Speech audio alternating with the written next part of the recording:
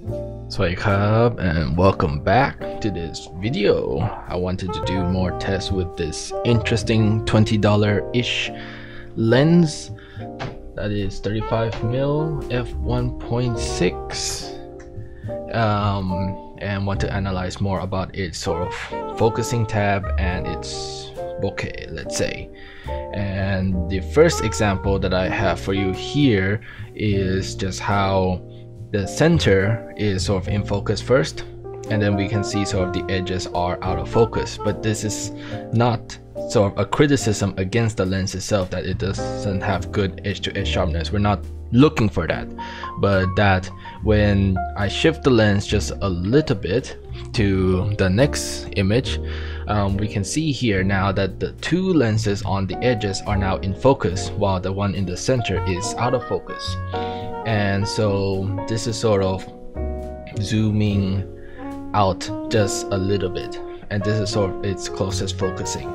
We'll get to another image where I was near focusing from infinity, and then this sort of kind of center being focused and then the edges being out of focus or in a different focusing plane is exaggerated even more. So from these two images here, seems that there is a very big dome where the focus sharpness is located. Most of the time with other lenses, I suppose, and this is just sort of guessing a little bit, is that there needs a lot of correction in the lenses, especially with wide angle lenses, since it's like a bulb, like a dome, needing to sort of have sort of the focusing plane be on the edges and stretch out a little bit more compared to the center. That's where sort of wide angle lenses might bend the lines a little bit when people sort of try to shoot these grids. Basically, it will sort of warp in and then warp out, but we don't have that in this lens, which is a good thing and maybe something on purpose. So once again, these three adapters are in the same focal plane, and yet the sharpness is in different areas depending on where the focusing tab is, and it's just very interesting.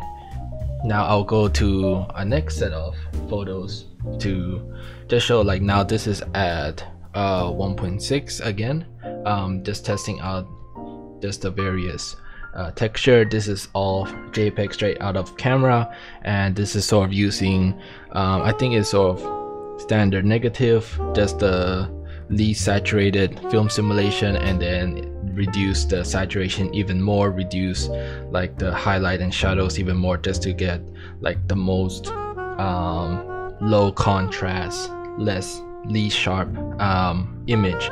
And it's basically my poor man's log profile when you don't have log profile in a camera, basically. So even when getting it right, it's still sort of sharp, and then everything just sort of bleeds out quite dreamlike. So these are the only two color photos that I sort of have taken, since I already sort of used 1.6 at another previous video. Now I'm like wanting to try different aspect, which is sort of zone focusing at f8. And so here are just some of the images that I want to sort of take note, and in a future video I will sort of release the full like POV street photography walk that I did here, showing more photos. But these are some of the photos that I did not record and I wanted to talk about it. One funny thing that is sort of a little bit funny is that even at f8, and with most sort of traditional lenses, they would sort of tell you the distance of the metering of zone that you can sort of expect to be sharp. But with this lens, there's no such metering at all, which is a little bit hilarious to having to guess. So I just sort of set it at its sort of infinity mode, because even the tab itself, the distance is not accurate as well. So that's just sort of talking about the cheapness of this lens. Yet with its cheap build quality, just comes with other unique sort of aspects that other refined lens might not have as well, and it's really up to the person to sort of try to figure it out. So back to the image again. We just sort of have this person sort of dead center, and then even his friend right on the side is already out of focus. So we get this thing again where it's like a bowl where everything on the corners just sort of bleeds out of focus. So it's like vignetting, but in the sharpness focused area department, not sharpness, but the depth of field department. Here is again another photo trying to push even more to like still f8, but now this is a little bit farther distance, and so even more area is slightly in focus, and this person now is sort of also in focus, even though she's sort of quite far away from the main topic, which is sort of the buildings and the trucks on the side. This one is also another one where I try to sort of just test out between the smaller aperture and the wider aperture. So this one was at f8 of the 7-11 area, and then this one is at 1.6 again, and then everything here is now just bleed out. And then even though the focus is here and it should have shallow depth of field, this motorcycle person still, and I'm not gonna zoom in and pixel peep anything, just looking at like straight on, that is sort of relatively in focus compared to everything else. So even center frame, something that should be, in my mind at least, out of focus because I'm trying to focus on the building at 1.6, should be out of focus, it's still relatively in focus. Again, I think it's like the dome curve of the depth of field is like here, and then it sort of moves inward to sort of happen to catch this person in the zone as well. Here's another example. So again, with the dome, it's sort of not going outwards but going inwards. So we have this grab person that focus. So because all of this is sort of going outwards, it gets even more out of focus, which I think is sort of the intention of this lens in the first place, since it's trying to advertise itself as a portrait lens. So if your centered person subject is here, then everything else you would want it to be even more blurrier. Even though it's at f1.6, it causes more blur.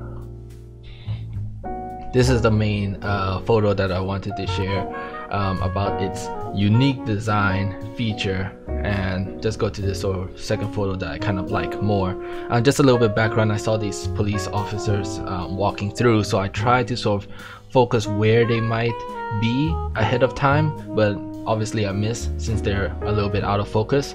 But just look at how, and I'll just zoom in here for one time, this shop behind them is in focus. I don't think there's any sort of debate about that. And then we come to, let's say, the mid-ground, they are sort of out of focus. And then now we come to this man in the, let's say, foreground, and then he's in focus. So we can just sort of see that it sort of bends out, and then we can sort of maybe see over here on this table that it comes back into focus just a little bit more. And just see how there's this, again, bowl of field where things get into focus.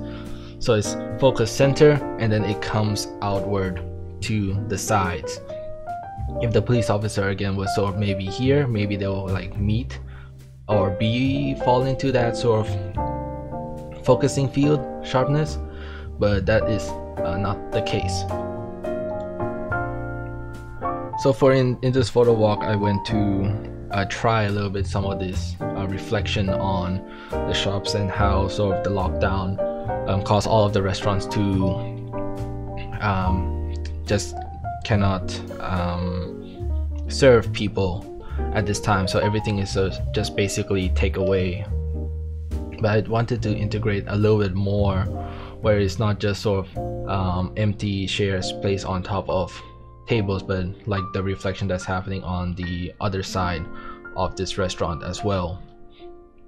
So behind here has some a subway that is going on, and I wanted to try to integrate and see how this lens might perform together. So just trying to work out the scene a little bit more and find something interesting.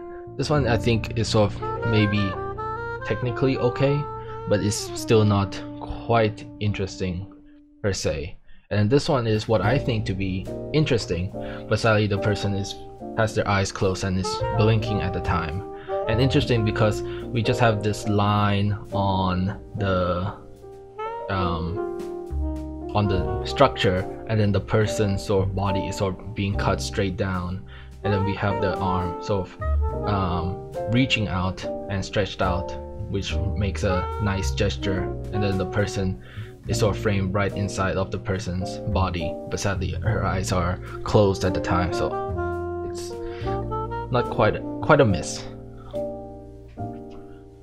Looking through on other areas of the restaurant to try to find a decent reflection and then move on to see something else. This is sort of a close-up of a friend of mine, and I'm just quite impressed like how sort of smooth and soft everything is. And speaking of the black and white, I was honestly using a higher contrast simulation. I pushed the sort of blacks shadows into the +2 and then highlights -1, just sort of the general image would just be darker without blowing the highlights at all. And so not too much contrast, like +2 shadows and +2 highlights, but more like bring everything lower in exposure wise. And then here now finally going outside again and then having to use 1.6, and just saw this sort of potential silhouette of this man playing on his phone.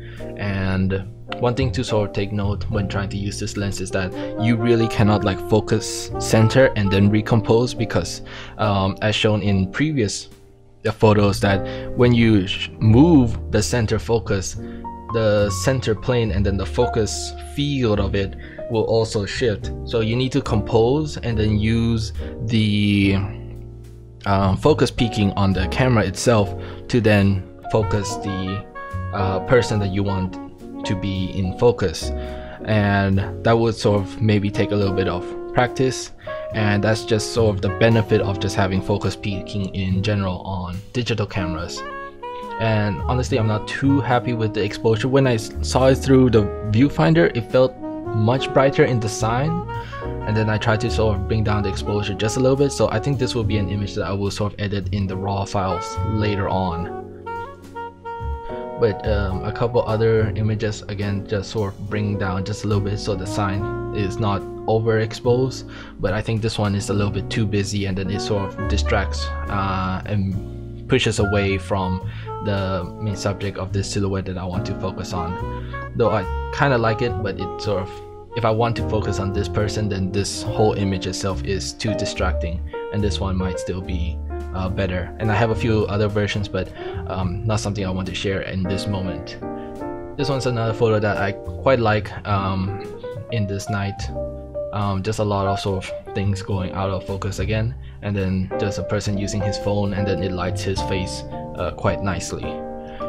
And then this is my sort of favorite photo of the entire night, where everything is just has this softness to it, yet it's clear, and just the interactions of the people going together, and then just eye contact with one of the other guards at the back. But that said, it's actually going quite longer than I expected, so I'll end it right here. And be sure to subscribe to just see the next POV video of this photo walk, exactly with more photos and trying to zone focus with this lens. And I will see you all next time. Bye for now.